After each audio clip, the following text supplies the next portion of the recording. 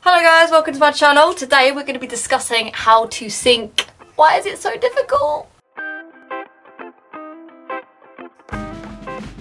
Right, how to sink. So I think this is one of the most important and most discussed subjects for divers, and not only for new divers but also for seasoned divers too. Whenever I've guided groups of divers under the water, descending at the start of the dive, there was always difficulty for at least one person. Usually the answer would always be to add extra weight, and yes, generally sometimes you do need extra weight, but most of the time the diver wasn't following basic principles that would have helped them to sink.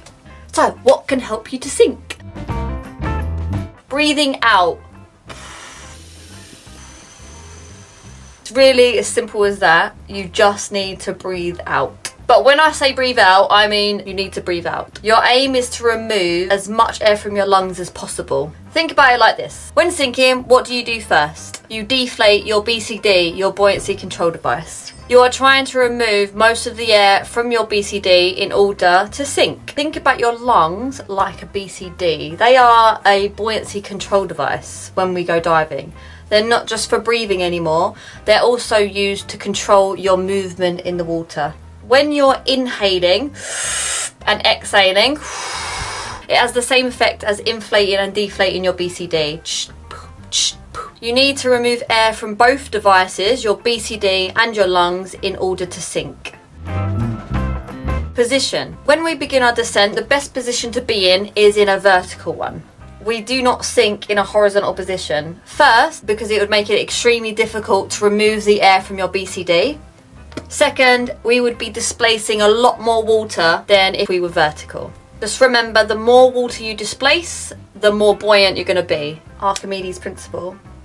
So when I say vertical, you want to be slightly inclined so that your feet are behind you and the weight of your cylinder is pushing you forward slightly. It will also get you into a natural position, so when you are descending, when you get about a head's width away from the surface, you can start to lean forward.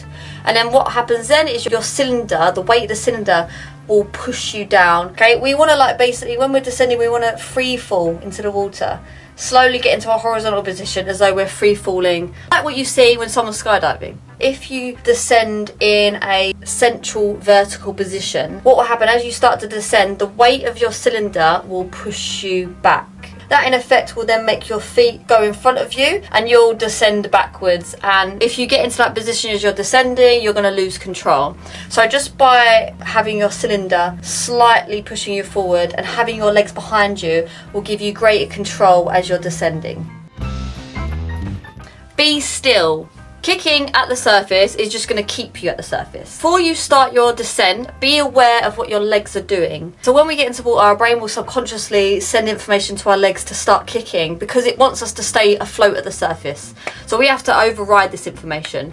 And the first way to do that is just to be aware of what your body is doing. What are your legs doing? The amount of times that I see divers kicking and they're trying to descend, but they're not aware of it. Being still will also create less resistance. It will also mean that you're not exhausting yourself at the surface because your body will not have been using up precious oxygen to fuel your moving legs.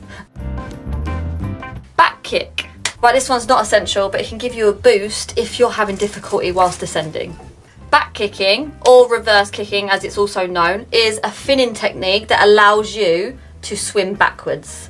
But what you can do, if you're at the surface, you can switch this into a vertical position. The back kick will propel the water past you, which in turn will also propel you down. The beautiful thing about this finning technique is you don't need scuba equipment to practice. All you need is water and fins.